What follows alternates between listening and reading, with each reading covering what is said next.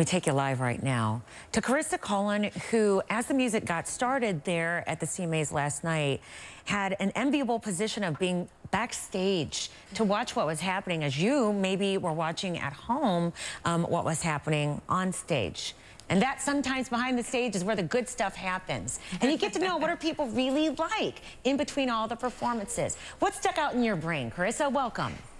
Hi, thank you so much. Oh my gosh, this is such a fun night. And the biggest part about the CMAs is that it is a party. Everyone is showing up, having a great time. Everyone's in the best mood at this show because people haven't seen each other in such a long time. They're just so happy to get together.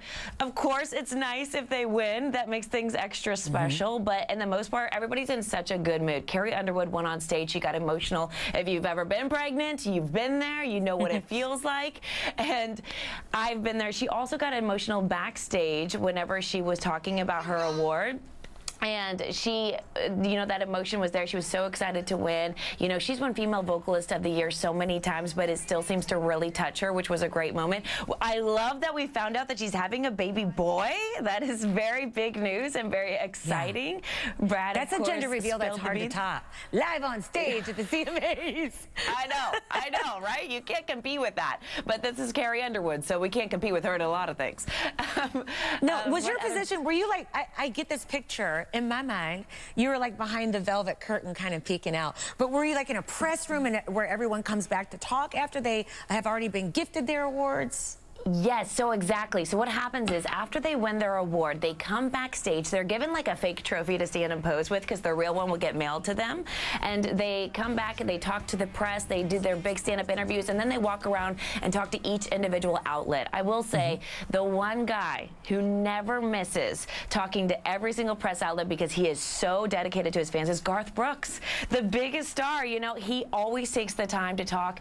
I loved his performance last night. Here's a little tidbit. So the song he performed was called Stronger Than You, and he wrote it for Trisha Yearwood.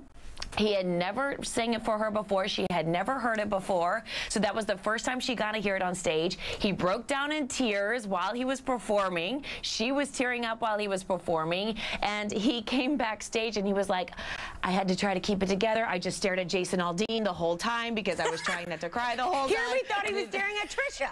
Was Jason Aldean sitting behind Trisha? He was sitting right next to her, and he goes, and then I started to think, Jason has to be thinking I'm really weird for staring at him during this song. Well, for the folks who didn't see it, Carissa, this song ends with the emotion that you say to your loved one, I hope you go first in life because you're stronger than me, and I could never survive without you. So, I know. Yeah, different than looking at Jason than your wife. Yeah. Such a beautiful sentiment, right? I know. You're like, okay. But yeah, it was amazing. Of course, you know, when Keith Urban won, that was another huge moment for everybody. We were all so excited. The last time he won Entertainer of the Year was 2005. And it has been long awaited, overdue. We've been wanting Keith Urban to win. If there's any artist that, you know, this award means so much to, it's Keith Urban. So there are a lot of couples in country music too, Carissa, that you just love watching their reactions for each other, and that's one that's one couple that falls in line with that as well, that you just love to see the joy that they have for each other as they win. Carissa, Culiner, I like seeing your joy too. I don't know how you got any sleep. You. I know you didn't get any sleep. No, I'm half asleep right now, but it was such a fun night. You know, I'm happy to talk about it. This is so fun. Yeah, I like the raspy voice. However, you have fun at the honky tonks today, okay? I will. I'll do my best. Thank you. Thank you so much, Robin.